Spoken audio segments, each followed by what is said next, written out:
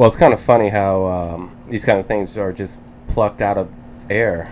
Low Level Hum was mentioned in passing in a conversation me and Eloy had. We were talking about a place here in the States where there was a hum going on for years and years, and the citizens couldn't place it. And I mentioned Low Level Hum, and Eloy said, "That's it, Low Level Hum." You know, Andres never really liked the name Low Level Hum, and I think it has to do mostly because we came up with the name. Well, the first time I heard Low Level Hum, I was a little taken aback with the idea that these guys had, came with a name and I wasn't around. Well, I think that Low Level Hum in Drove sounds more like Low Level Hum than we do personally. We brought it back to the other guys, and Andres was just, nope, I don't know. Low Level Hum, I don't get it. I don't understand it.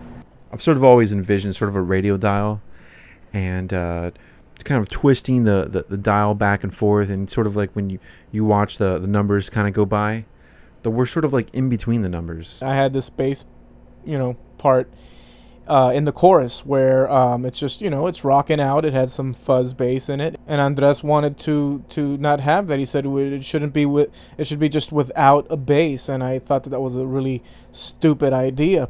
Well, when I first heard the track Plastic Vomit Girl, I was really into it.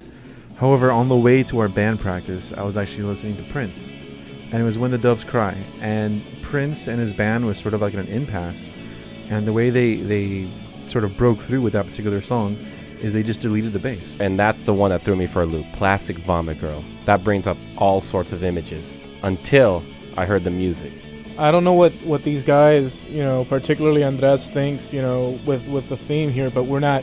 The song itself, it's a sad thing. And then it started making sense. South Beach, Plastic Girls, puking all night long.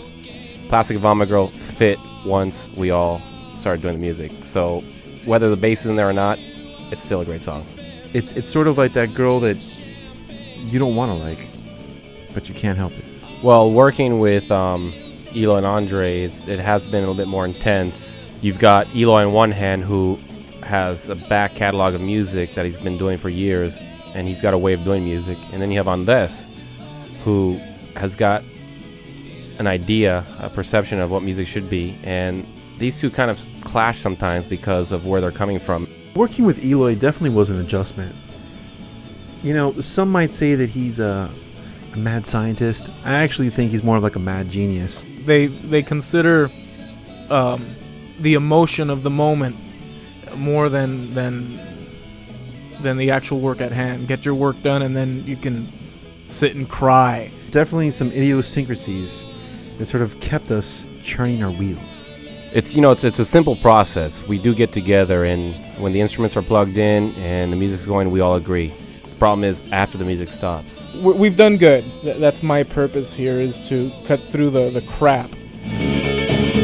You